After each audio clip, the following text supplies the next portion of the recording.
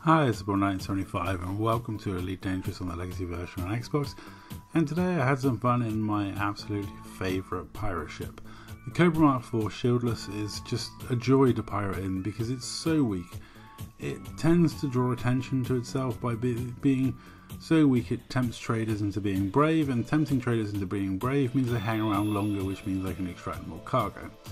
Obviously it's slow, weak, has a very small hatchbreaker limpet, very small collector limpet, and is probably one of my worst pirate ships, but that's probably why it's my favourite. The Clipper's too easy, the Cutter's, well, it's a Cope Cutter, it's just too dull. The Dropship and this are my two favourites by far. I mean, I like my Crate pirate ship, it's really effective, but it's just so good. You know, it can actually win PvP fights against people. That thing is really awesome. Whereas this thing is only designed for piracy. This is the only task it can do. It's literally no use in any other spectrum or field of endeavour. It's hopeless. Yeah, in terms of PvP, I mean, I've fought off once or twice and a would-be ganker, but most of the time I'm firing a few missiles and jumping away.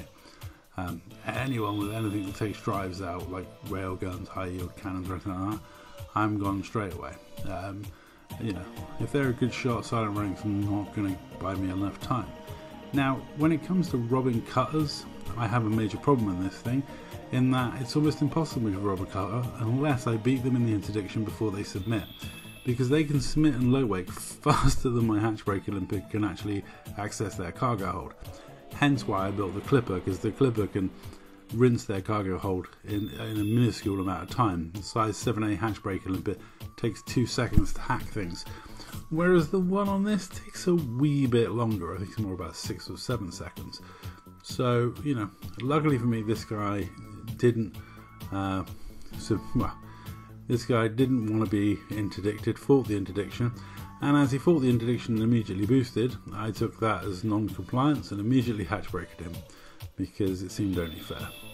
And even though, and also he's younger than me, so you know, screw him, child. And yeah, so I was able to get a little bit of cargo out of this gentleman, which is exactly what I'm here to do. I am a pirate, and yeah, it's great.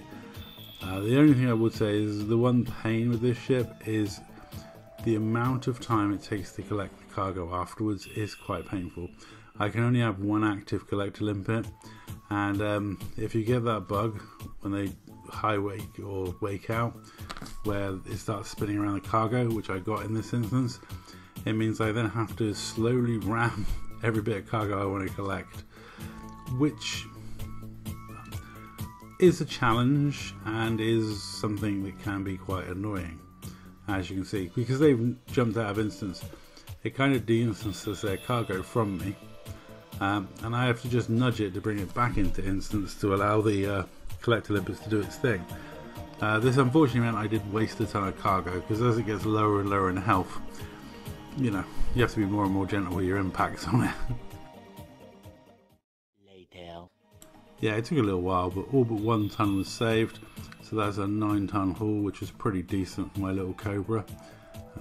You know, I'm hardly that much of an inconvenience to a dirty great big cutter going backwards and forwards doing Mahlanga missions, but it is nice to remind people that, you know, when it push comes to shove, I am what, Matt Damon?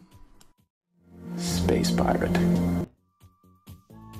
That's correct, I'm a space pirate. Now, I could have continued to rob this guy because he didn't comply, but then equally I felt a bit guilty because I didn't really give him a chance to comply. As I say, he didn't stop immediately, but I didn't type the command stop. I decided to go for the hatchbreaker straight away because I was in my Cobra Mark IV. Had I been in my Clipper, I would have given him more chance because, you know, he wouldn't have got away. But with the Cobra, you just got to take the opportunity when you get it. It's more of a mugger than a pirate ship a lot of times. You really have to get in there, in and out quick, and steal whatever you can grab. But, you know, I decided to let him have the 24-hour pass in this case because, you know, it was just being nice to the guys over at Aero. And I'd done what I wanted to do, which was come over to Mahlanga, get a bit of piracy done, bring you guys some piracy content, and let you know piracy is still possible on the legacy version of Elite Dangerous, even with the player base the way it is. And yeah, that makes me a very happy little pirate, especially when I get to do it in my favourite little pirate ship. And I had a wonderful combat encounter which I'm going to bring to you in another video. So that's all for this video. Thank you very much for watching, and remember, Everything's better.